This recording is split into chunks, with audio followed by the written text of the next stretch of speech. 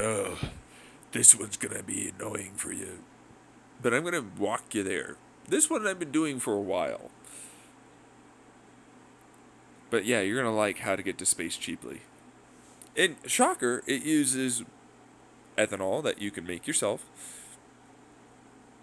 hydrogen peroxide that's fairly easy to make, a catalyst, a rocket chamber, actually a couple catalysts, a couple coolers and condensers and compressors, some scoops, a nozzle, and a bell end.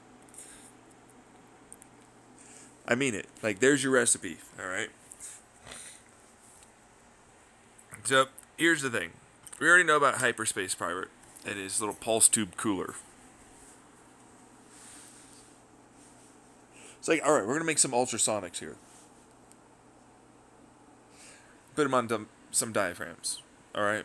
We're going to make a clear tube in certain areas and put some lasers in there that excite it in given spots. As we pulse tube cool it, it alongside of these ultrasonics will corral a large amount, especially with these given laser lights, the air we breathe. Alright, so we're not using the air we breathe though. Alright, we're going to suck it through a filter. So Vertasium did this, and they sucked the air we breathe through a filter, and they got more or less pure nitrogen. So it's like we can get out the nitrogen, we can get out the argon, we can get out a lot of this stuff. We're just going to suck it through. Then we're going to cool it using the pulse tube cooler method. But we're not really fully done, so give it a second.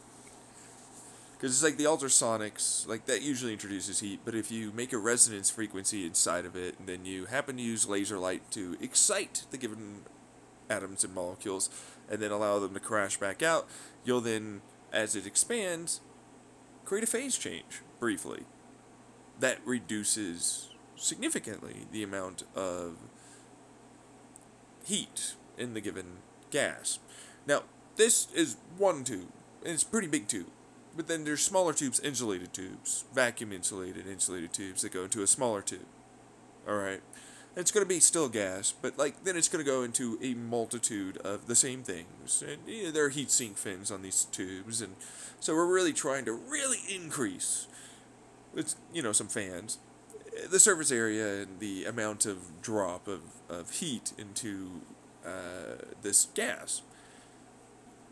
And so then it's going to go into that smaller tube, a medium-sized tube, to an even smaller tube, small tube, with quite a decent amount of pressure and quite a bit more cooling. Alright? And so it's like, right, we're going to really cool this sucker, right? And then it goes into the smallest tube, which is we're going to suck this up with a compressor, put it into a vacuum insulated, which, by the way, this compressor on the inside has to be first pre-treated because it's kind of like a superfluid oxygen, and it can react very significantly to various, elements in many different kinds of,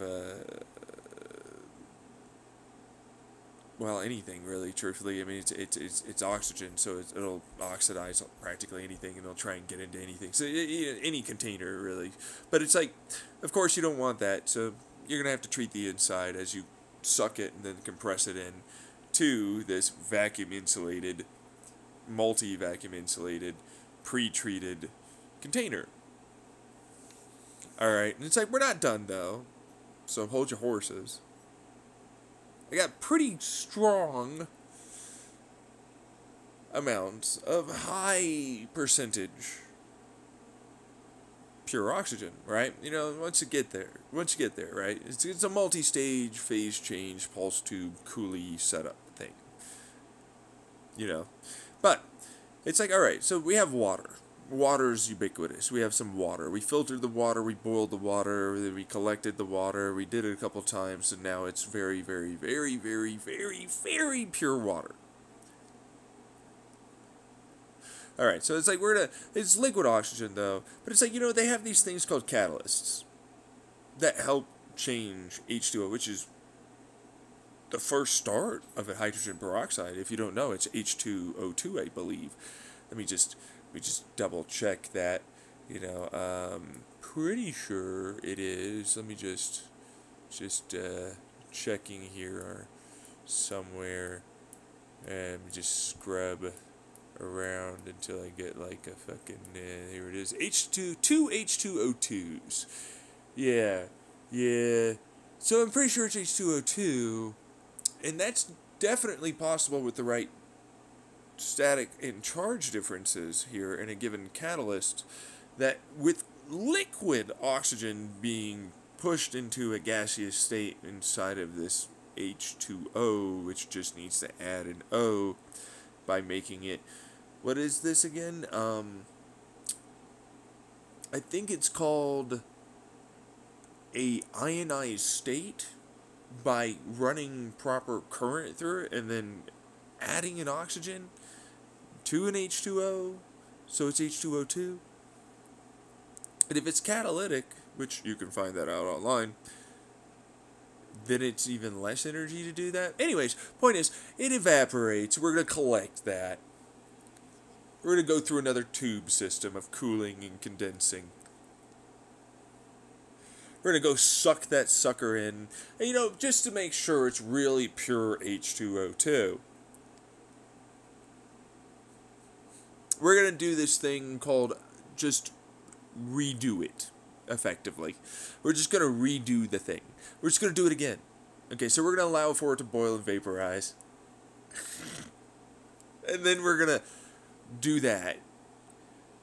And then now we should have really pure H2O2. From some sunlight, because that produces electricity. We got some electricity, I think. We got some light, regular ass light, that we just corralled in a coherented form. We did some ultrasonic. We can buy ultrasonics online. We just got to tune the frequencies. Diaphragm. I can make a diaphragm with a pulse tube cooler on it that allows for it to extend in the right resonance. I could probably set that up with a multi-stage of this. You know what I mean? And it's air. And I can buy these. Well, they're a little expensive, for the nitrogen or whatever. But it's doable. I can buy that. There's no licenses for any of it. I can make the pulse tube coolers myself, actually. So I'm just going to make a really explosive H2O2 mix with some light, some electricity, a little bit of magnet, stuff. I'm sure there's some, charge things going on there.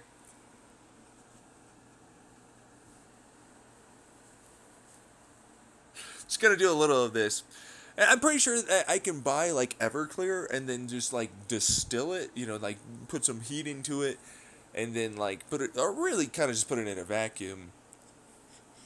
So that way it comes out as basically pure ethanol. Anyways, I'm gonna do you one better, because it's all right, I'm gonna have this in a chamber, I have this ethanol around here, whatever, right? I'm gonna have a pump here. I'm gonna suck some of that. I'm gonna try and turn it into more of a vapor instead of a liquid for the H2O2. I'm gonna have it move backwards and forwards, so it's forwards and backwards, like a diaphragm, And then I'm having the sides of this chamber, both before the catalyst and after the catalyst, undulate. So that way they really try and make this cool boundary layer reducing pump effect that I preheat this catalyst and then I just run some electricity a little bit through it, and then it'll do this decomposition thing, I guess. Anyways, there's this ethanol I have, right, and there's this scoopy thing. Okay, so it's as this really fast excited gas goes through this nozzle, I think it's called this Venturi principle, and then there's a Bernoulli's effect. Because of the low pressure, it tries to suck in more air. So if I make this ethanol in a vaporized state, just allow it for it to vaporize. There's heat here being done. I need to cool the catalyst. Run it through with some of this ethanol. I'll just have it go off. And then there's this scoop that just sucks in the ethanol. And then it's before the nozzle. And with some little of these stator area, and with some electricity, and there's this like spark. I'm pretty sure I can do that.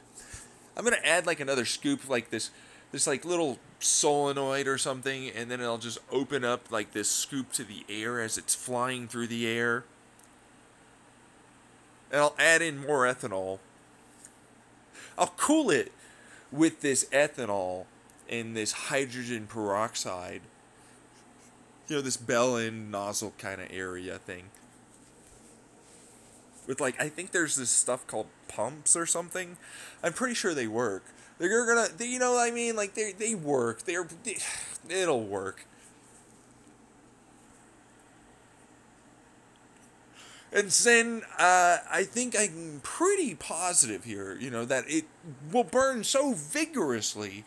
I'll make so much thrust that the air around us will cease to be there.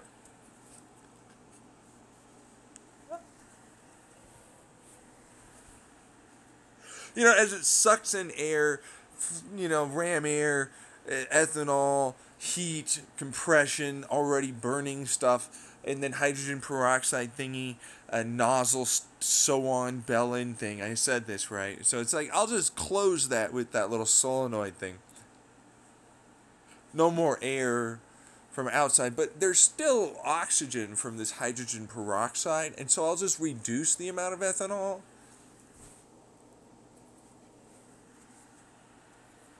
And so I was I'll just put a satellite next to the ISS. There you go. How to get to space cheaply. Just do that. Why not do that? Why not just do this thing that easy and not be complicated with carcinogenic and harmful chemical? Just be cool and do good thing that's cool and simple and easy and go burr to space. Just do that. This bad boy holds so much fucking space in it. Get you there, you know what I mean? Cheaply. Easy. Anyways, done.